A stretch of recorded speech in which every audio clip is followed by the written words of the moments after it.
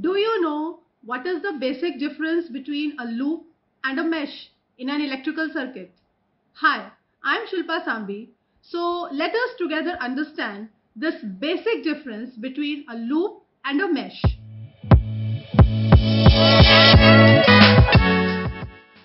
So let's understand the terms one by one.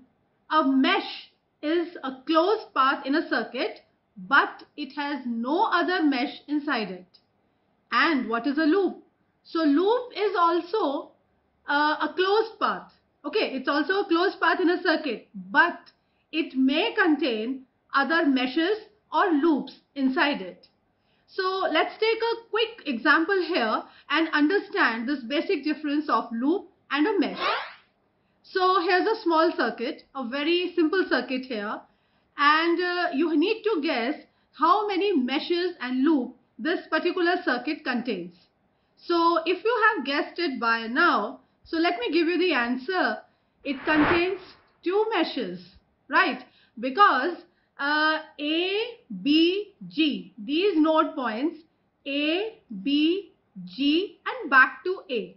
This contains a closed circuit and this becomes one mesh because there is no other loop or mesh inside it. Similarly, the loop which consists of inductor, this capacitor and the resistor R2, this becomes the mesh 2. It contains no other mesh inside it.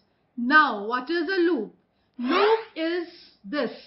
Okay, so we can say that the two meshes which we have counted as which we have taken as the meshes, they are known as the loops. They are also known as the loops. And this big loop which you can see, the outside loop here, which consists of the resistor R1, the capacitor C and this voltage source V in.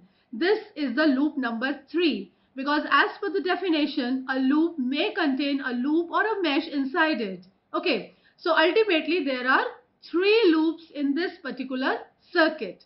So to summarize this, we have 2 meshes and 3 loops in this circuit.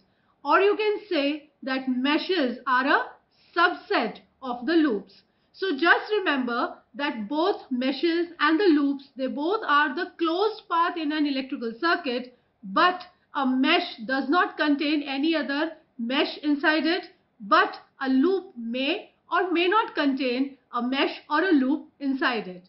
So I hope that this basic concept is clear.